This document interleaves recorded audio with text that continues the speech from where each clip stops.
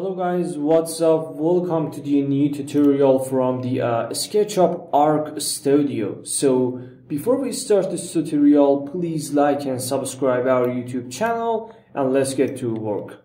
We have some type of simple villa in here with some type of solar panels on the roof, and you can see the fine details in there. So I want to create some super realistic exterior render, but I don't know how. First of all, I'm gonna press F on my keyboard and click on the super one in there. This is my first camera shot that I set it before this tutorial, and it works very well in this type of situation. So if you look at the environment, we have some type of grasses in there, and in some place we can see the accident point with the water. So I want to create some type of hyper-realism render, but I don't know how, with only using Enscape for SketchUp. So I'm gonna fix my camera shot on the super one in there and close the view management.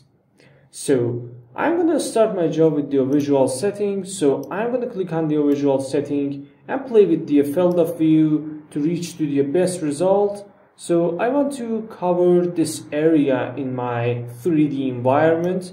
Very simple and easy like that. So I can type 56-degree horizontal and it works correctly right now. So I want to use the 2-point perspective and use the auto exposure, but right now these settings are enough for me. So I want to click on the Enscape asset library in here and use the final update of the assets for my job. For this result, I'm going to click on the multi-asset placement, click on the paint selection, change my category to the vegetation, and I want to add some type of trees to my environment. For this job, I can change the tags to the trees, and now I can select trees, very simple and easy. I really want to use some type of fine detailed trees in there, so I can pick this one, another one, and for example this one.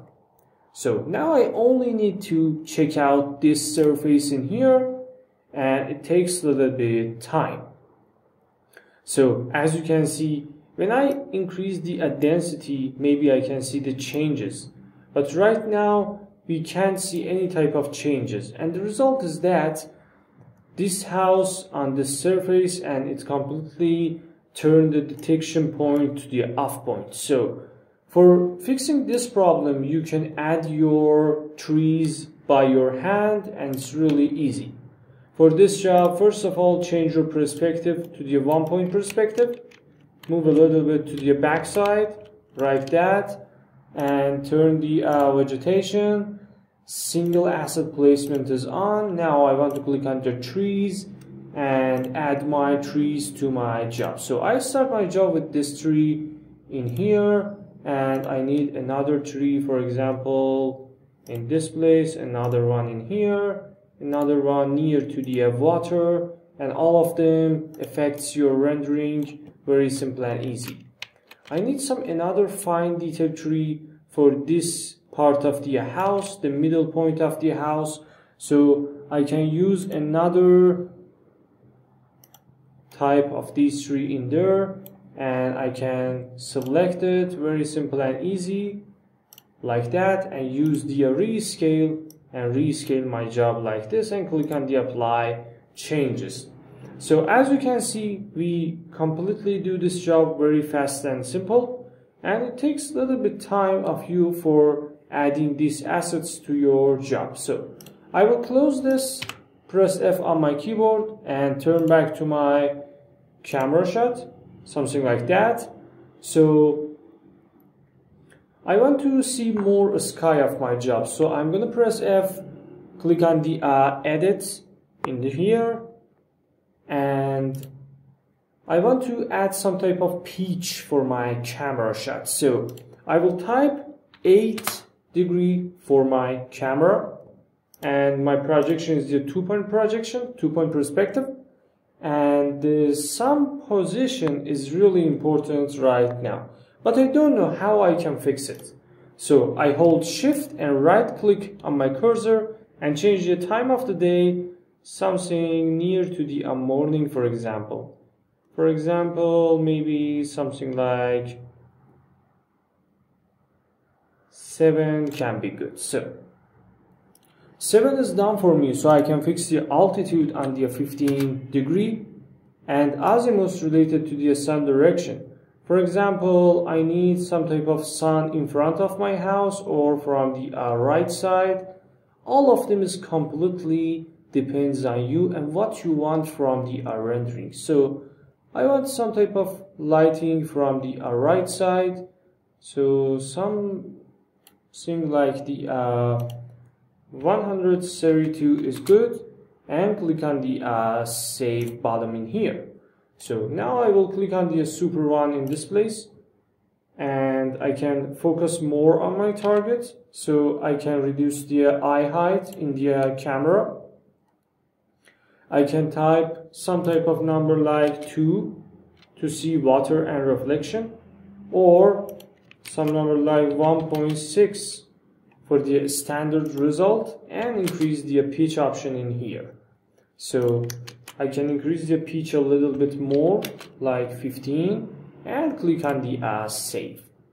So I will click on the super one in here, all the things set for me. Now time for the visual setting. I start my job with the field of view. I can focus more on my house, about some number like 48 degree. So I will turn on the depth of field because I only want to focus on this house.